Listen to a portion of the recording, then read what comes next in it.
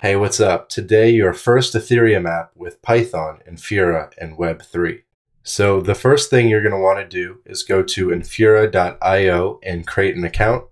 Once you do, you'll get to this dashboard, and what we're going to do is create a new project. I'll call this one YouTube project. And we can take a look at our project. And what's important here is the keys. We need these keys. So we have our project ID, our project secret, and an endpoint, kind of like an example of how to use it. Cool. So now that we have our project set up, we have our project ID, let's get our app configured. I went ahead and created a project called Python Ethereum. And what we're going to do is create a virtual environment for this project. Virtual env. Cool. So now that we have that, we are going to activate our virtual environment. And we're going to move into our Python Ethereum project. You can see I already created a little app for us as well as a requirements.txt file. So we can run that. For me, it's all satisfied, good to go.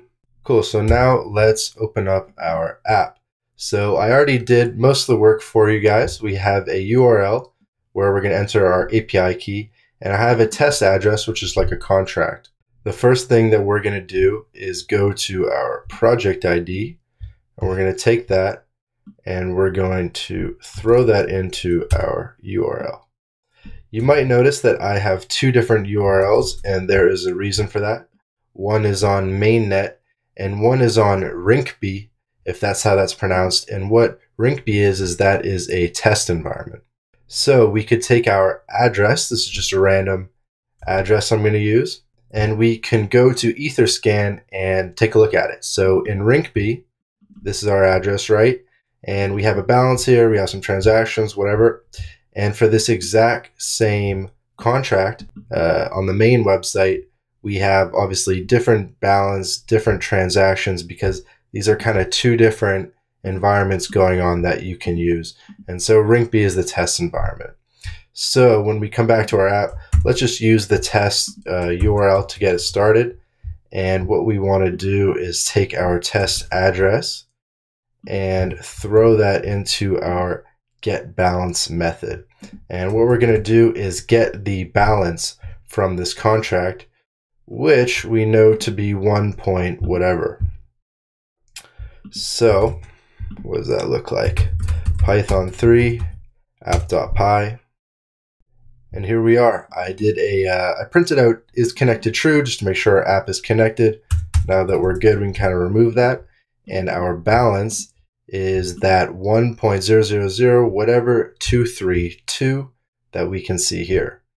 And we could do something. So if we wanted to use the main URL, as you know, that's pointing here instead, and we'd kind of expect to get a balance of 0. So we'll run that, we'll get our balance of 0, and flip it back one more time, and we'll get our balance of 1 point. Sweet, we are getting the balance of our very first contract, and there you have it, your first Ethereum app.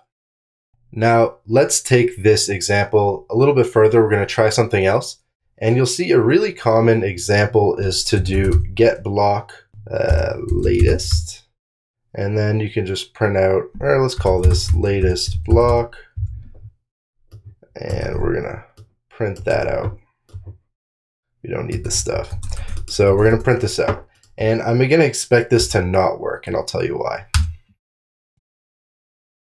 Yeah, so this did not work. We got a validation error, 97 bytes, but should be 32. You can read about it. And what I found out was this will happen with certain operations, and what you need to do is insert this middleware that I currently have commented out. So we import our middleware, and then we're going to inject it, and we're going to try that exact same command one more time, and boom, we get all our data. And I guess this is the first time you guys are seeing this, so this is a block. This is the latest block. The block number is here, and there's a whole lot more information. So here's an introduction to blocks, and from here you can take it anywhere.